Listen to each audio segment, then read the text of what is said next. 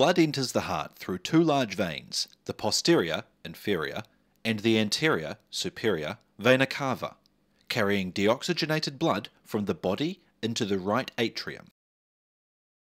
Blood flows from the right atrium into the right ventricle through the tricuspid valve.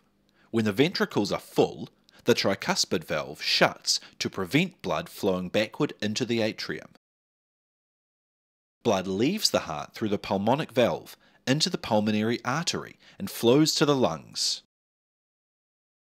Blood leaves the heart through the pulmonic valve into the pulmonary artery and flows to the lungs.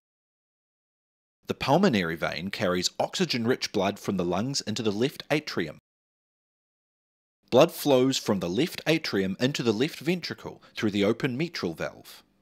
When the ventricles are full, the mitral valve shuts to prevent blood from flowing backward into the atrium. Blood leaves the heart through the aortic valve, into the aorta, into the rest of the body.